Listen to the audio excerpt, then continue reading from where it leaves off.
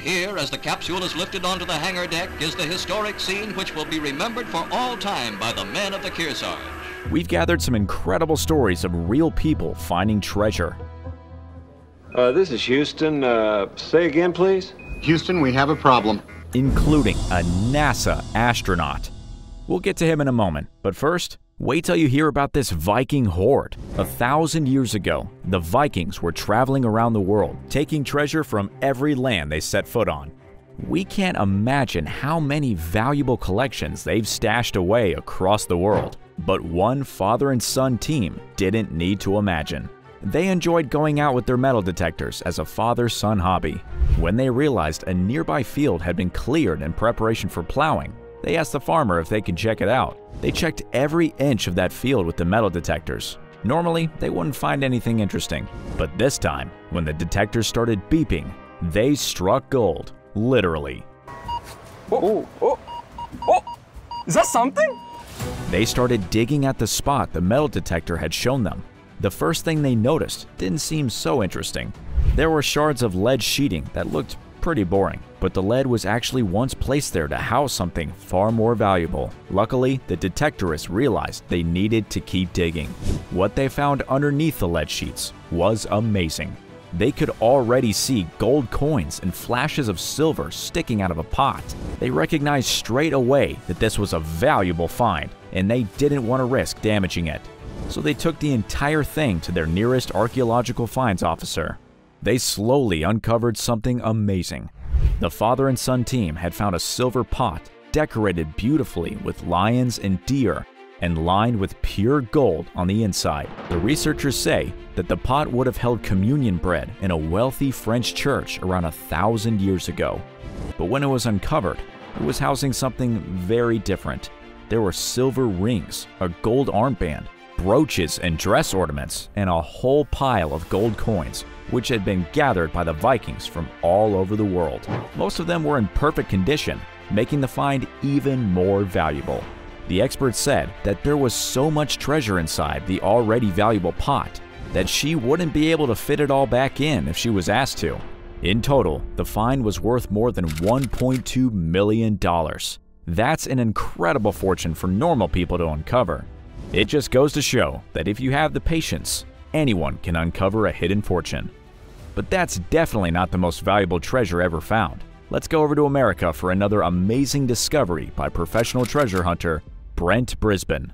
They were investigating a mystery that dates back to 1715. It all started with King Philip V of Spain. He had just been crowned king, but was already desperately searching for funds to rebuild his kingdom after the War of Succession. So, he decided to finally ship a ton of valuables into Spain from the Americas, or the New World, as he called it. He had 11 ships packed with gold, silver, jewels, and valuable porcelain. In total, it was worth an incredible 15 million pieces of 8. In today's money, that's about 400 million. The ships set sail for Spain, but that didn't get very far. On the east coast of Florida, a violent hurricane destroyed all 11 ships and killed over 1,000 crew members. Of course, King Philip tried to find his fortune, but he was only able to recover about 1/3 of the treasure. The rest was lost on the bottom of the ocean. Of course, people have tried to find it for a long time. Brent Brisbane and his team have had the right to search since 2010. It took them just 17 days to discover their first big treasure, a bronze cannon.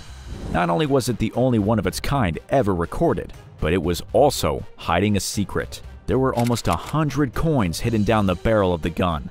It was worth just under $1 million. That discovery kicked off an incredible treasure hunt that is still happening today.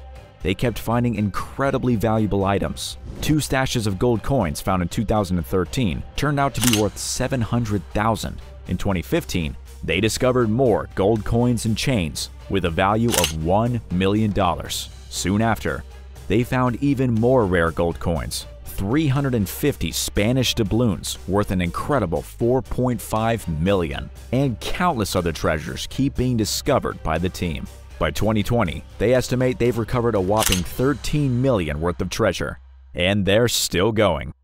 There's no doubt that's an incredible find, especially since others have tried and failed to locate that unbelievable stash of Spanish gold. But what about discovering treasure that nobody even knew was there? That's exactly what happened to the astronaut. This story is so crazy, it's gonna sound like badly written fiction. So brace yourself. This NASA astronaut returned from space with a treasure map, and that's 100% true. Is your mind blown yet? Stick around and we'll tell you exactly what happened, and more importantly, what's been found. The year is 1963. Astronaut Gordon Cooper, one of the 7 original NASA astronauts, has been trained for an important mission. He's the youngest of the group and known for being a daredevil. There are stories of him falling asleep on top of fully fueled missiles without a care in the world. Perhaps that's why he was willing to take on a solo space mission. In fact, he was the last US astronaut ever to enter space totally alone. On May 15th, the day finally arrived, and he was launched into space. He was traveling in Faith 7, a tiny space capsule designed to take him around Earth.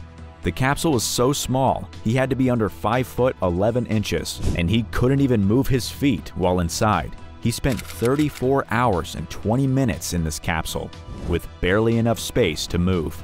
But the record-breaking flight wasn't just for fun. Cooper had a mission to complete. He was a space spy. The capsule was equipped with sophisticated tools that could detect the most dangerous things on Earth: nuclear weapons. Cooper's job was to map the location of every potential nuclear threat. In other words, any nuclear device which belonged to a country that wasn't an ally of the US. The equipment installed in the capsule could help him identify everything from nuclear missiles to unfriendly submarines. And it was working just fine once Cooper got out into space. But then something weird happened. His flight took him around the Earth an incredible 22 times. But every time he went past specific spots in the ocean, his equipment alerted him to some anomalies. He was well trained to recognize readings that indicated a nuclear site, so he was certain that it was not what he was seeing. Instead, there were unidentified objects hiding in the depths of the ocean. Luckily, as an astronaut, Cooper was a pretty smart man. In fact, he was intelligent enough to work out what his equipment was pointing out to him. He realized the strange readings were showing large metal objects under the sea in very specific parts of the ocean. They were routes used by Spanish trade ships, and that, he figured, could only mean one thing: sunken treasure. He wasn't about to let this information disappear. While flying through space, in between collecting the data NASA had sent him up there to gather, he made notes about where his equipment said the sunken ships and other strange objects were. In the end, he recorded over 100 of these unidentified objects. These notes became the only treasure map ever created in outer space. But Cooper's mission wasn't going to plan. A few hours before he was due to return to Earth, his autopilot control system broke down. As the only man in the capsule, it was up to him alone to save his own life and the treasure maps he created. It was a spectacular landing. He piloted his ship back down to our planet, landing just 4 miles from the expected spot. It's clearly impressive, but it also means those maps made it back to Earth. Cooper would later go on to become the first person ever to make 2 orbital flights when he served as command pilot on an 8-day endurance mission on Gemini 5. It's a super impressive achievement, but that's not the most interesting part of our story.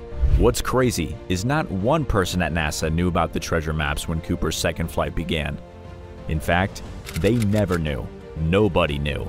Cooper didn't tell a soul about what he found while he was up in space.